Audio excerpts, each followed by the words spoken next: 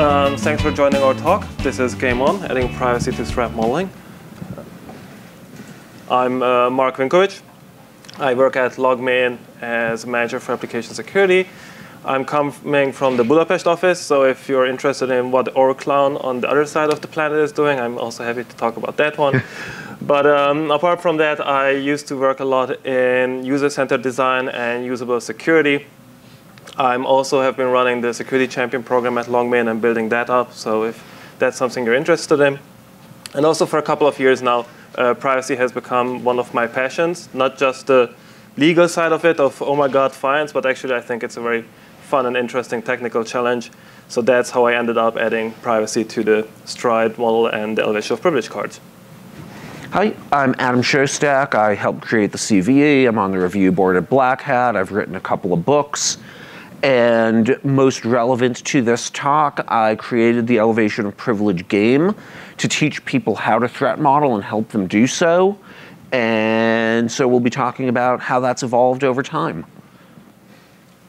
So just to get a feeling of who is how familiar with this, who knows elevation of privilege card game?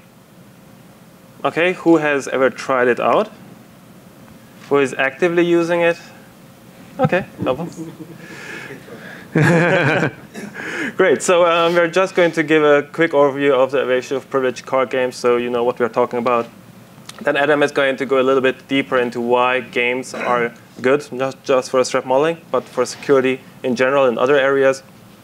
And then I'm going to talk about how I came up with the idea or what the motivation was to add privacy to this, and then what the methodology has been to do this, so that at the end we'll end up with Striped, which is adding privacy to it. And we'll have a small game, but we come to that later. So as a start, let's look at threat modeling. So you don't have to read this. This is the threat model for SSL.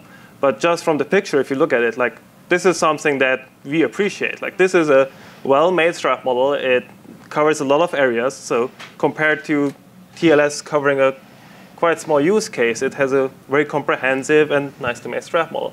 And I think we also agree here that doing threat modeling as part of your application security program or general security program is a really good thing to do.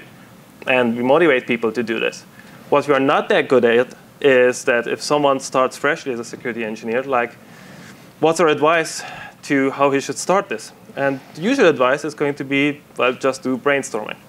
Well, academia has quite good definition of what modeling is, and they weren't thinking about brainstorming when they came up with that definition. So just saying them do brainstorming is not really going to help them get practice in this. So there's a second piece of advice, which is a bit more methodological, is look at all your assets and think of all the ways something could go wrong. Now again, that's exactly what their problem is. They have no clue what all the ways are, what something something could go wrong. So they could start looking at like threat libraries or threat catalogs, but those are huge. Like doing those as a regular exercise really works only if you have that amount of time to do threat modeling.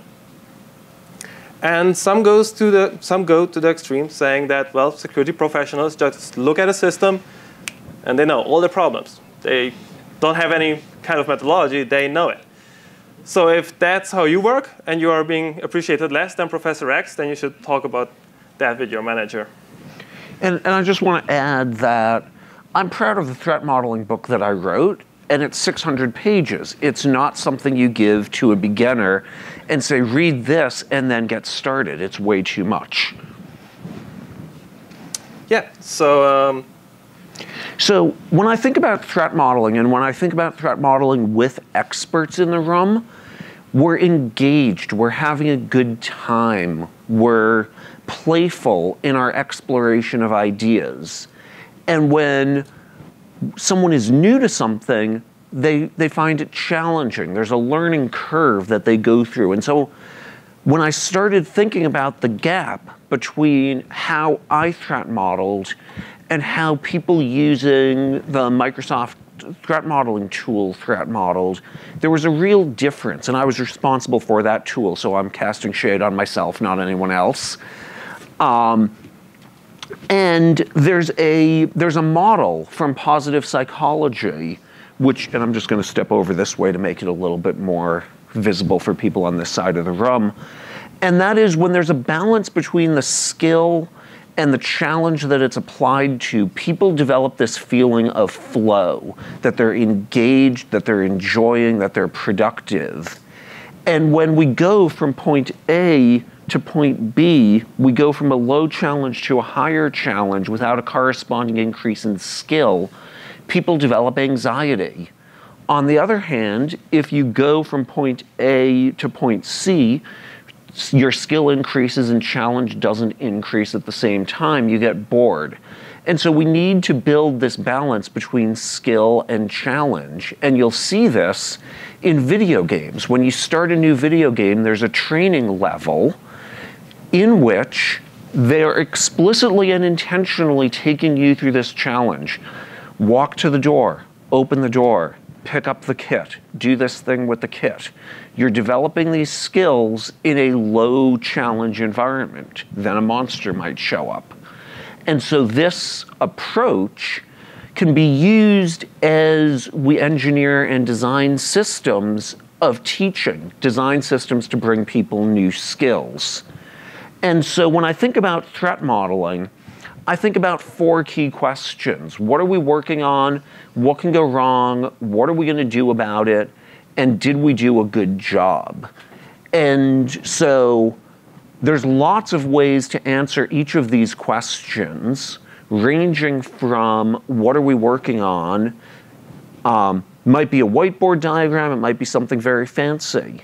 What can go wrong? Different ways to answer the questions. And so as we get into elevation of privilege, and elevation of privilege was created to be the easy way to learn how to threat model, we start with something super simple, like a whiteboard diagram. And in software, we draw diagrams like this all the time. And so that's what you do to get started with elevation of privilege, is you draw a picture. And then what you do is, actually, I think this is you. Well, you sit down and play the elevation of privilege card game. Yes.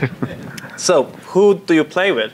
Our experience, at least the way that we apply this in LogMeIn, that having like 5 to 6 engineers in the room together with someone from the security team is like the best way to have a good pace at which you are working. Obviously involve quality engineers, and very rarely we get the chance to have a product manager in there, which is always a fun experience how that works out. So you get these people into the room and you hand out the cards, and you explain that this is actually just as a regular card game like any other, only that the suits are replaced with elements from the Stripe model. And the basic rule is that there is a calling card, and after that everyone should stay in suit. We're going to show that whenever you're playing a card, you should read out what's written on the card and work with that. And you play until you have time or you run out of cards.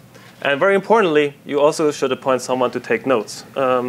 Hopefully someone who is familiar enough with the system that the notes he's going to take are going to be understandable for the people in the room later on. So we have here a simple little diagram, and when I created some of the animations for this deck 10 years ago, this was part of one of our training exercises. So it's an integrity monitoring system like Tripwire. So we've got some software out on hosts. We've got some software at a console, which keeps track of what's going on, what files are being changed, what our expectations are. And so we can have a model like this and use it as we play elevation of privilege. So, for example, Alice might play a card, the 3 of tampering.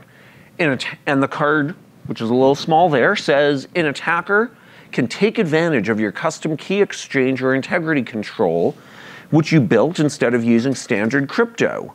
Now, as security people, we know that's something that you don't want to do. But if Alice is a software engineer or a network engineer, she might not have that knowledge. But the hint is on the card in front of her, and she can say, oh, maybe that applies to this network connection right here.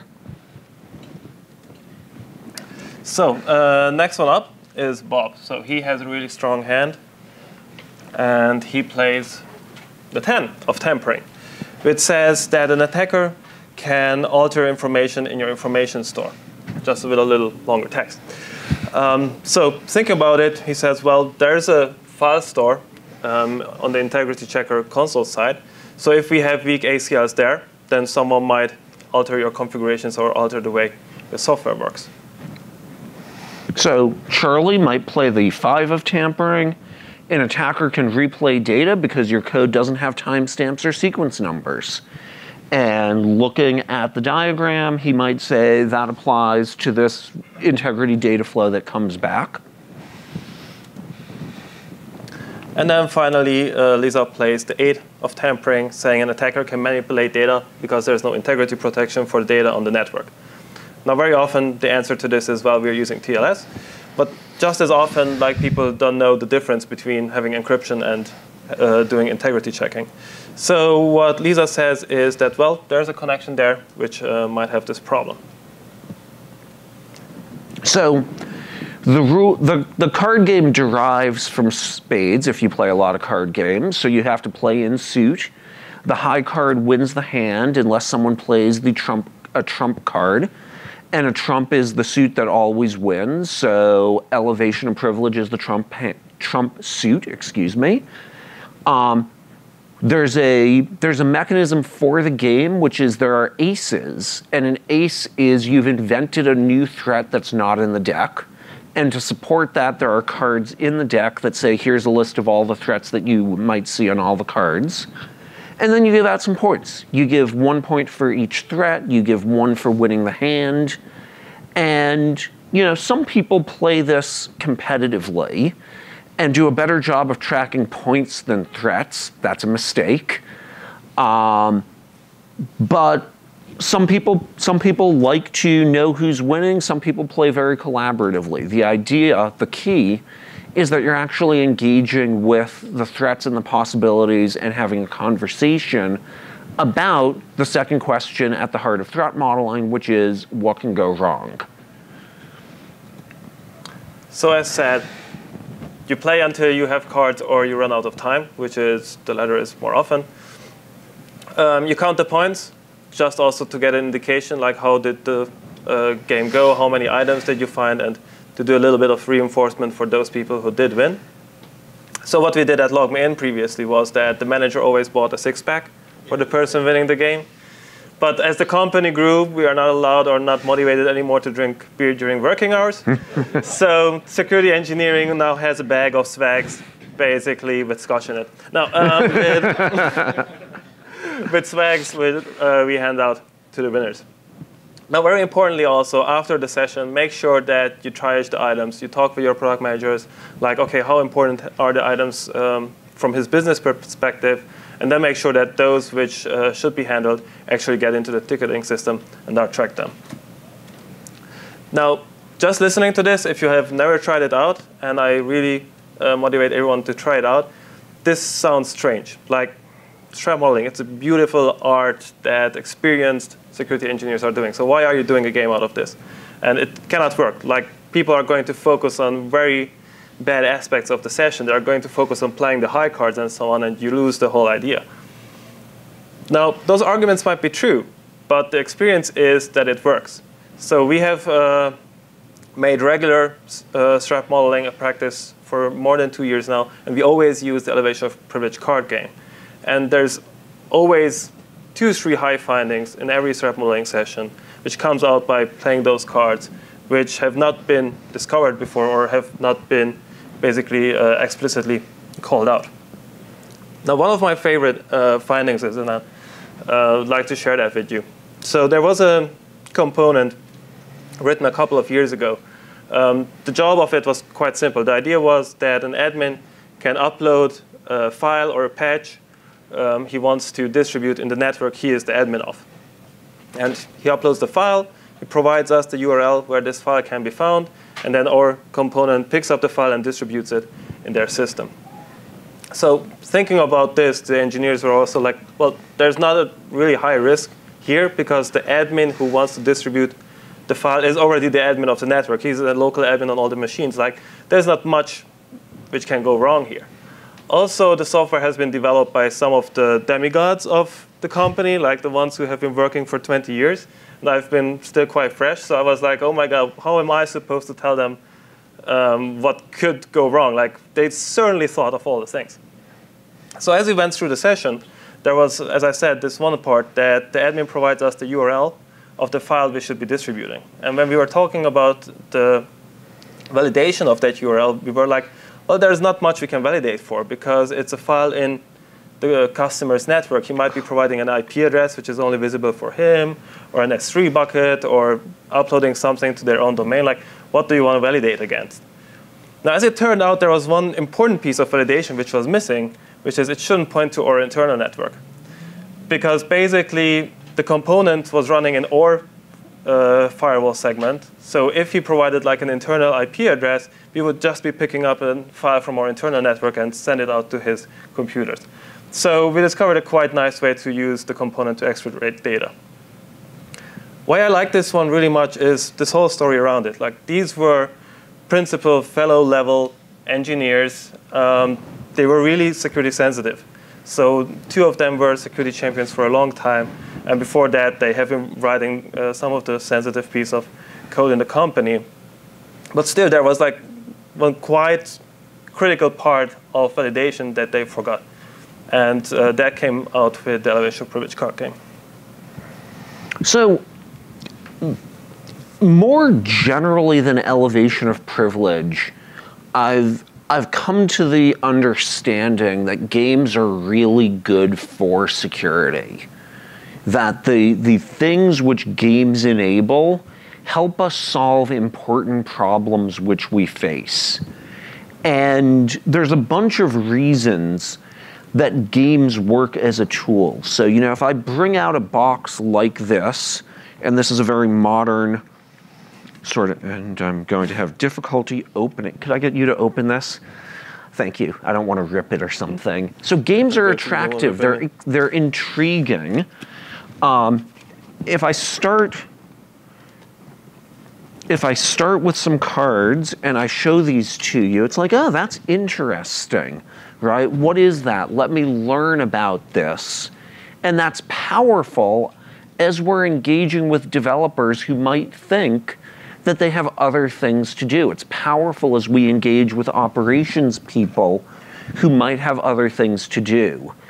I talked about flow. Flow is important. You saw me get into a little bit of a flow state as I was talking about those things, and I forgot to hand off to Mark. The other thing that it does is if I'm going to hand, each of us has a hand of cards.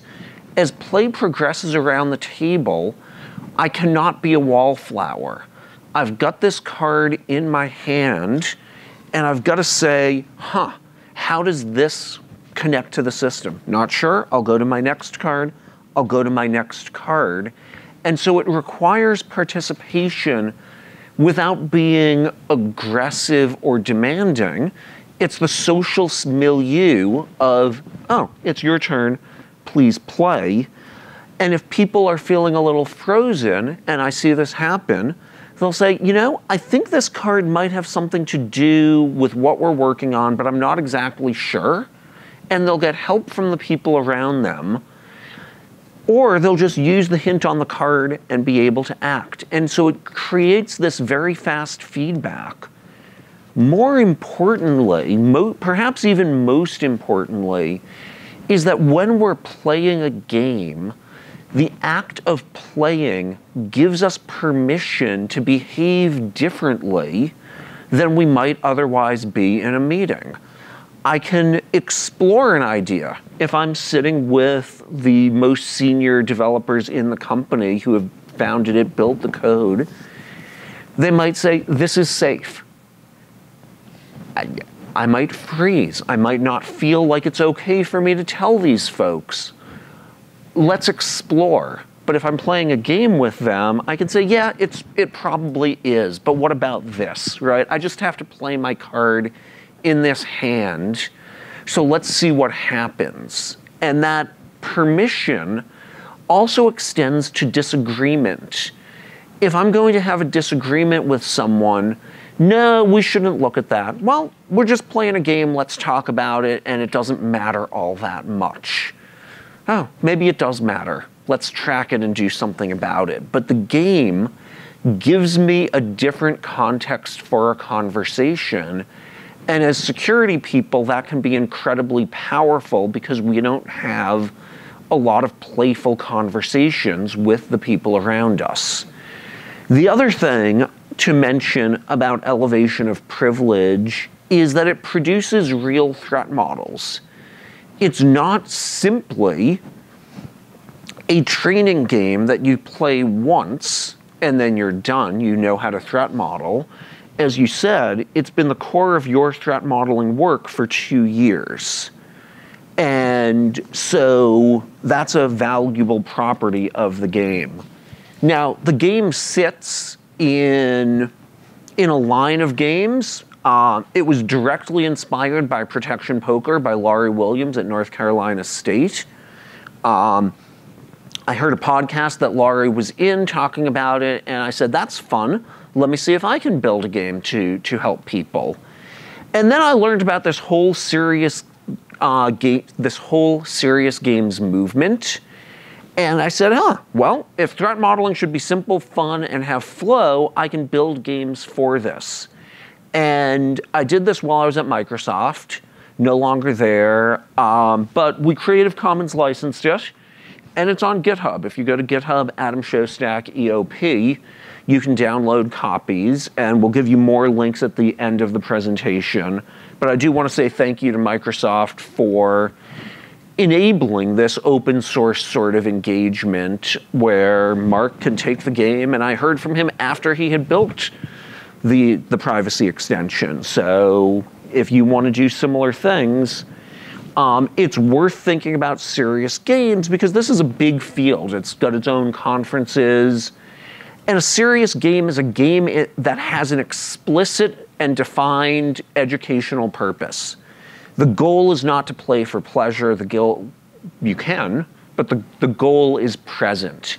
And there's all sorts of things, tabletop exercises, persuasive games, games for health.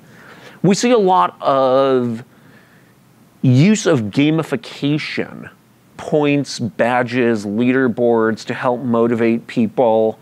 And there's ups and downs to these things, which I'm not going to go into, but I do want to give a shout out to a colleague at Microsoft who used gamification to help deliver Windows 7. So Windows is shipped in, I don't even know, I think it's now 130 different languages. And QAing the translation from English into these other languages is a big, expensive project. And so they gamified it. They said, what we're going to do is present you the English text and the Hungarian text. And then they reached out to our office, to their office now in Hungary, and said, hey, all of your people should look at these screens and tell us where the translations are good and where they're bad. And it turns out that that work resulted in lower cost and better translation because of the use of a gamified structure. And so you can really think about games solving problems that you have around engagement, around how do I get lots of people to do an activity that they might not understand really well. You know, we don't want to just present them walls of text. And so I think serious games are important to security. And basically all that argumentation which Adam just presented is why I picked up this idea when we've been working with all the GDPR work in our company. And I'm also myself quite a heavy board gamer, so obviously it also came quite naturally to adopt this feeling. But more on that later. How did this whole idea came from specifically? So as most of the companies, we've been working on our GDPR prep work, which I assume everybody here is already done with, and they closed the project. So towards the end of the deadline, we had a conversation that, okay, there's a specific article in GDPR about data protection, by design and default.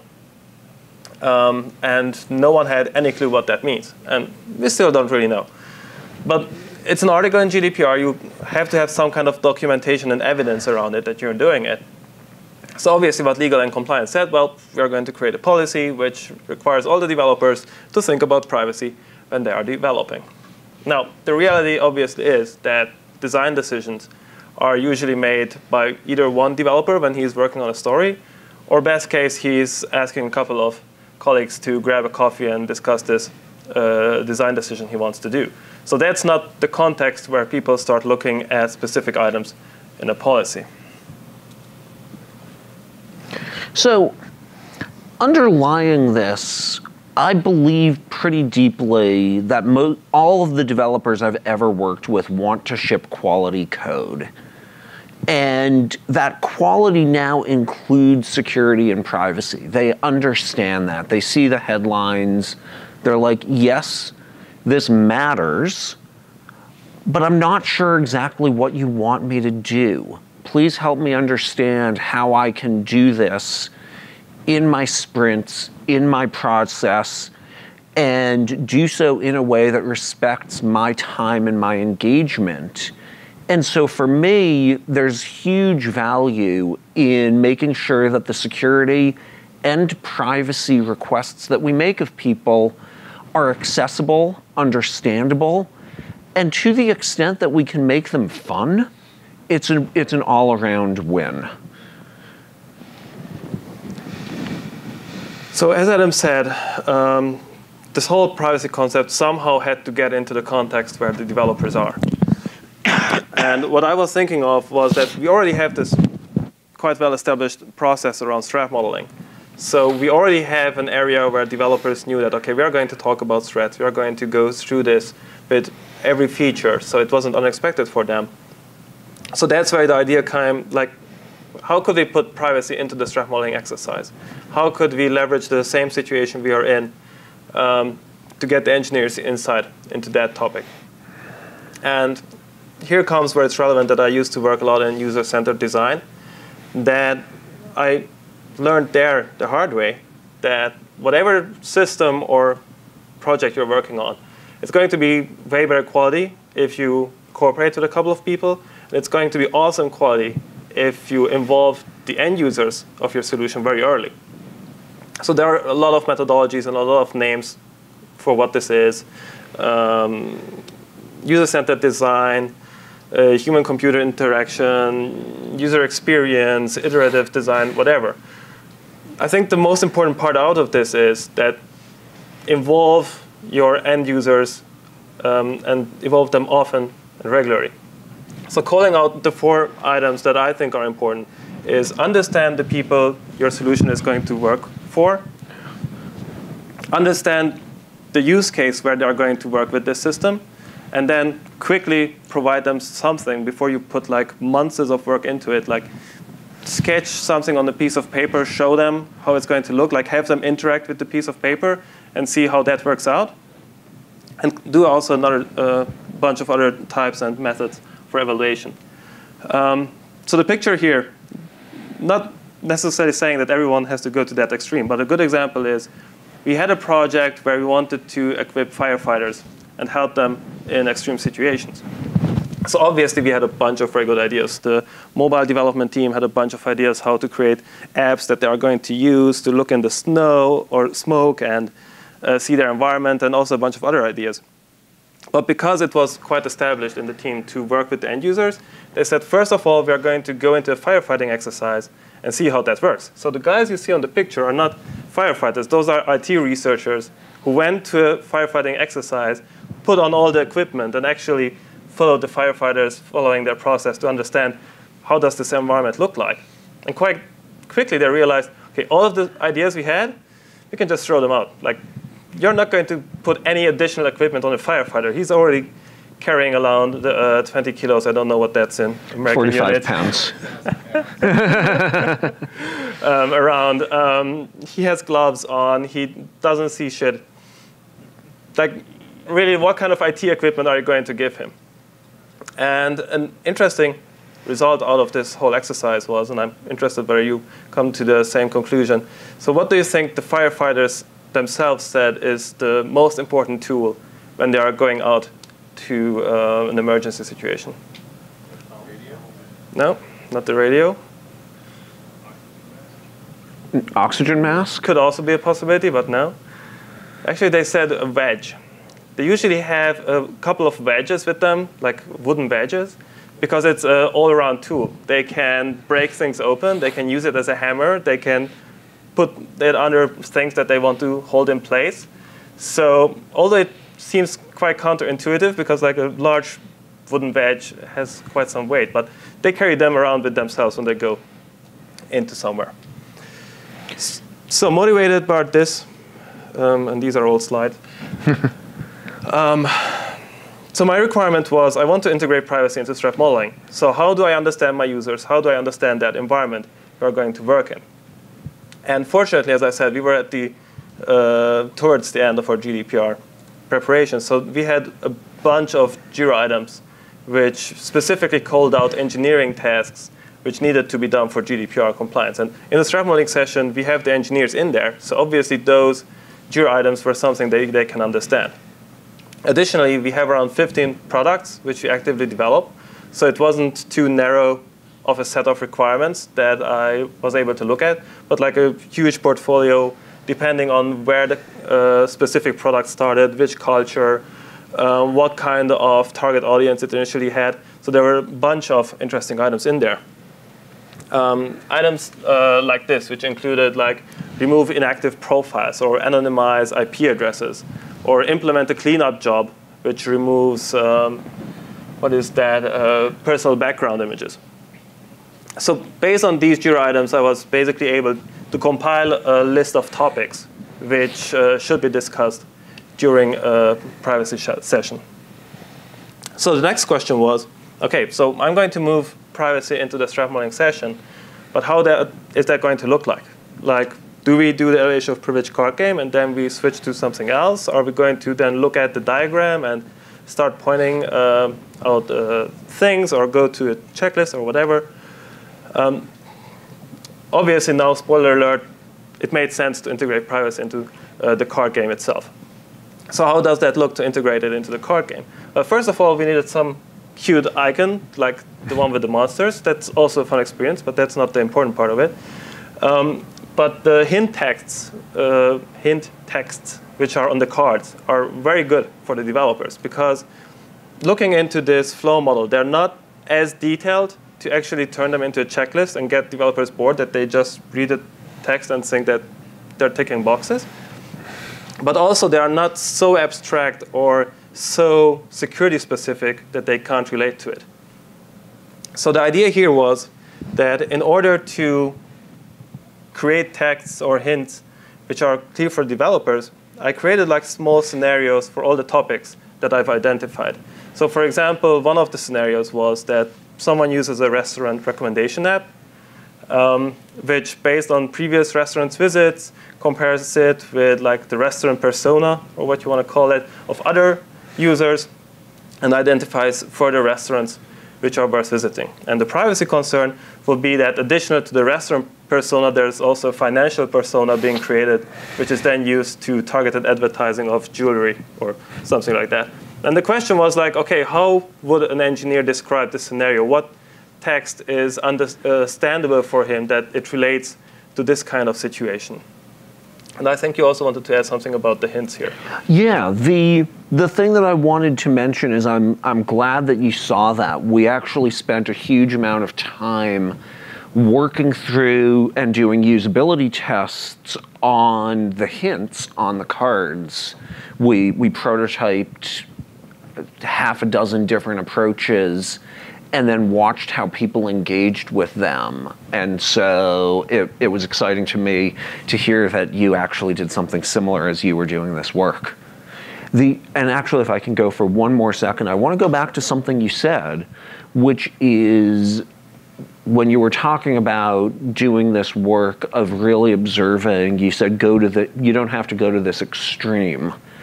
And there I want to disagree a little bit. The genesis of this work was really engagement with the human beings we were asking to do threat modeling, really watching as they struggled with the tool and said, this is tedious, I'm not finding the right things, how do I make it better? And sitting and saying, okay, this is what really happens. And I think there are few substitutes. And I've never put on firefighter gear as part of this. I go into different meeting rooms and I'm like, I just want to listen and see what's happening. Please just let me wallflower a little bit. Or I sit behind a glass wall, and it never fails to surprise me how much I learn when I simply sit and observe and take notes about what's happening. Yeah. So final requirement. So we are going to add privacy to the elevation of privilege card game. But as I said, I compiled quite a large list. Are we going to work with all of these? How is that going to fit into the time? And also, as mentioned, most threat modeling sessions end because you run out of time. And you run out of time because although it's a known and accepted process, you still have to convince the product manager that, hey, I'm now going to pick up all your development team and go into a room, have them do threat modeling instead of delivering them your feature. So I had to find, okay, what's the balance that we can extend that session without actually getting into the argument that, okay, we understand security is important, but could we avoid the privacy part? So my magic number I came up with was okay, we could add 20% to the session. We could still argue that that's enough. But OK, then how are we going to get that huge list down to just needing 20% of time? And basically the statement behind that was, OK, let's have one suite dedicated to privacy. That means 11 items which we can have in there. So which 11 items? I did 2 rounds of filtering. First round was just to get down to the 11 using all the people who have been working with GDPR within the company, basically having each of them provide a ranking which they think is important.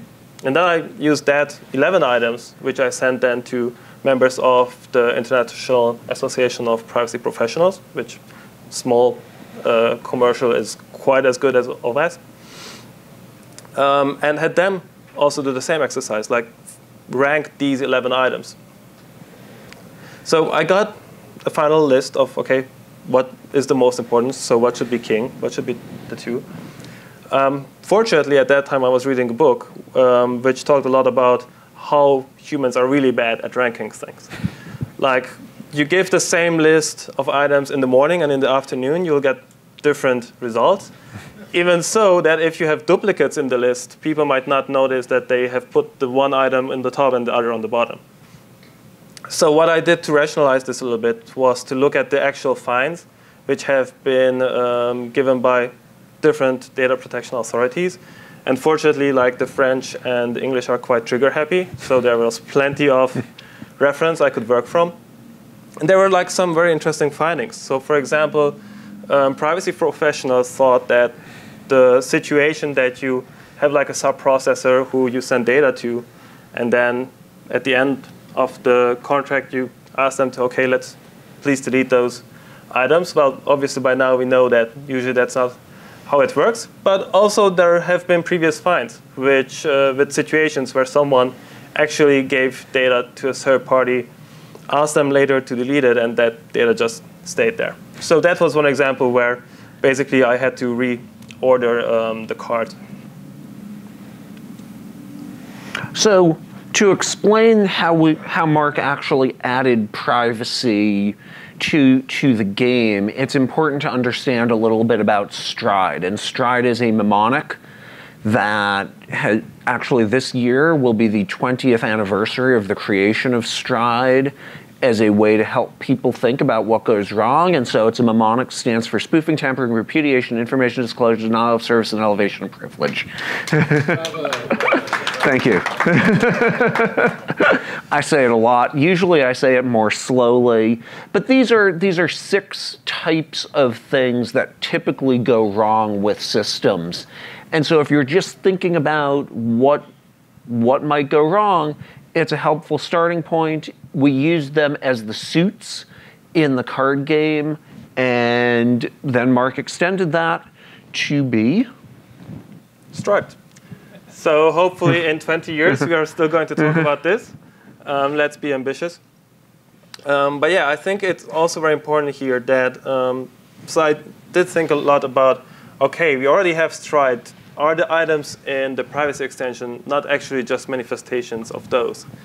And specifically looking at the fines which have been given, like I tried to translate those into striped threads, but like very specifically, your third party not deleting your data doesn't really translate into stripe. So I think that having like the privacy part into this has value, and I really encourage everyone to also think about this when they're doing their strap modeling part.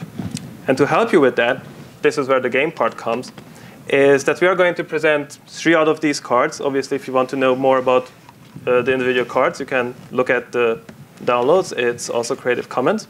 But what we are going to do now is we're going to go 1 card at a time, read you the scenario or the hint on the card, and the first person who can say like a good either real world or at least practical example of that situation is going to get one of the deck of cards.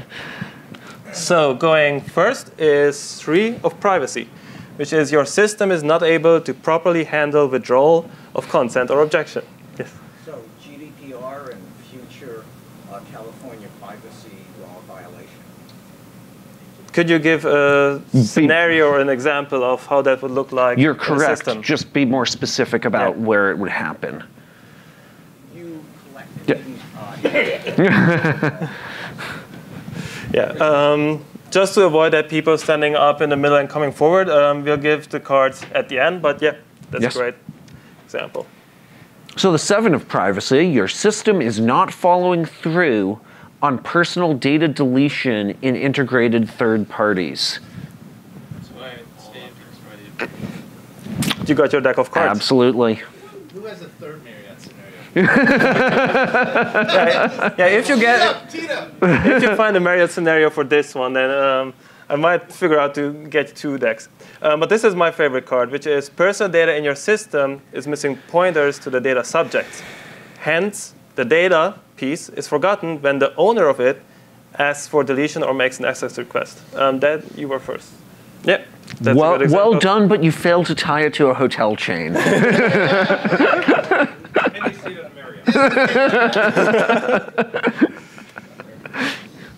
So, after Mark reached out and contacted me, and we had submitted this talk, we heard from some folks at AppSecCali who had done similar work, and so we wanted to give a shout out to them and make you aware of what they had done. They've also created a variant, Creative Commons licensed it, and so to quote from their site, you can play with or without the original elevation of privilege, so a little bit of a different design, and they created a four letter mnemonic called TRIM, which is transport of personal data, retention and removal, inference of personal data from other personal data through correlation, which I think is a really interesting category to make some cards for, and minimization of personal data and use. And so personally, I'm excited that we see this explosion of people building new things on this frame. Yes, and with that, to sum up, so now you have basically 3 options. If you haven't tried the elevation of privilege card game before, or if you are just looking at security threats, then you can go on and get the original deck. Or if you want to add a little bit of privacy spice to your strap modeling, then go with the privacy extension of striped. Or if you want to go full in privacy for a session, you can use the elevation of privacy game. Someone else wants to take a picture?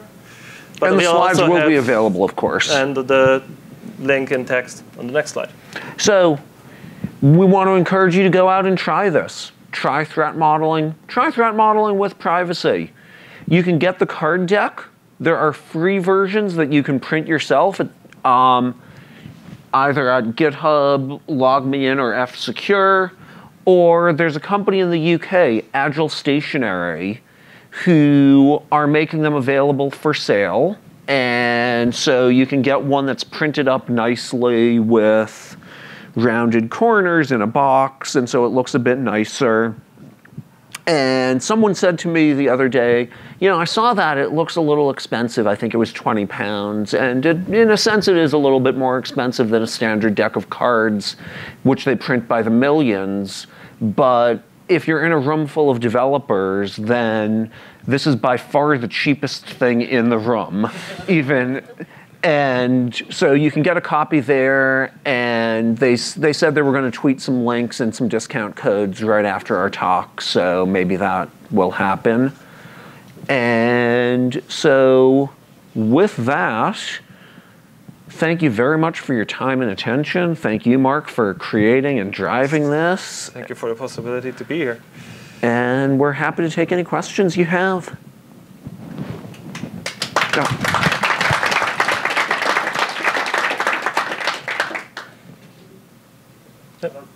Yeah, we'll repeat the question. Yeah. Okay, sure. All right. So everything in my head says that gamifying threat modeling would be very productive, especially for the many different angles and benefits that the both of you described. I have a mental block to the idea that I could play a game in a meeting. How do I get over that? So that's actually a great question. Thank you. And what I usually do is I ask people to give me 15 minutes and suspend their sense of disbelief. And give it, so I will ask you, give it 15 minutes. If it's not working, sorry it didn't work for you, but as an experiment, it's an inexpensive experiment to run. And I do training work a lot, and I sometimes use the game when I'm training people who are not security people. And every time I hand it out, I have this moment of trepidation that this is just going to be a group for whatever reason that it doesn't work, and it always works. I mean, you could juxtapose the alternative. You could juxtapose the alternative and say, instead of the 1 hour e-learning that I was forcing the developers to look at this year, we might try this alternative approach. So I like it. So yes, but again, it's designed to pull people in. Suspend your disbelief for a few minutes, and it will work for you. All right. Well, we are now standing between. I've got a question. Oh yeah, please. So when actually running this game, right? As the AppSec person, do you act more as a moderator and kind of help usher along ideas, or do you participate in the game as well? So I try and read, it's another good question. I try and read the room of, do I have people who need some coaching and help? Or do I have people who will be engaged by the act of competition and trying to beat the game's creator? And so I will adjust my game style from collaborative to cutthroat as is appropriate. I personally prefer doing it collaboratively. I think that brings out a great deal of innovation, right? People get excited. What about this? How about that? And it just flows out of them, and it's lovely to see. And so I try to act on the coach side, but occasionally you get people who are like, "No, we're gonna beat you here." So also, I got a just follow-up too. Moment to add to that. So in the beginning, sometimes developers ask why I didn't hand out cards for myself, and I think it's a good also indication to them, saying that this session is not about the security engineer telling what's the problem with their system. This is about them looking at it, and I can help them in this process, but they don't have the feeling that, okay, the responsibility is on me to point out the problems. So we know this game is not about points, right? But it also is. So when running one of these games, right, we want to tease out the problems. So there's a lot of unknowns in any software system. and people may not be sure if there is a vulnerability here. So do you assign some kind of score or partial score based on that because they need to maybe investigate something? Do you record that as a need? You do record it, but not... Okay. No, you record it, you give them points, because what you're encouraging is the exploration of the system. If it turns out that a threat was predicated on a faulty assumption and they got a point for it, is that okay? So it doesn't turn into something real, but we've rewarded the behavior that we want to see, which is thinking about what are we working on, what can go wrong, what are we going to do about it.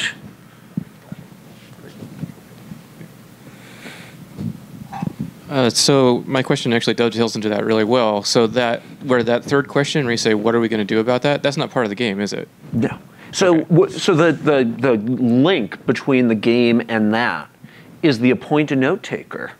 Make a list of what you learn, and then you can go and file bugs, you can write use cases, acceptance tests, all of the things that integrate back into the development process. Teaching them to enumerate the list of things that can go wrong, which is, I mean, as security people, one of the things that people often say is developers are not good at reverse engineering, right? They're good at building a solution, but they don't have the hacker mind to take a system and kind of invert it and understand what can go wrong. So, I mean, that's a very, very valuable outcome of the exercise. Thank you. And maybe the most valuable outcome of the exercise, right? Yeah, I think so. And with that, we just got the orange whips all around. And so we now stand between you and lunch and hate to do that. So again, thank you very much for your time. Thank you.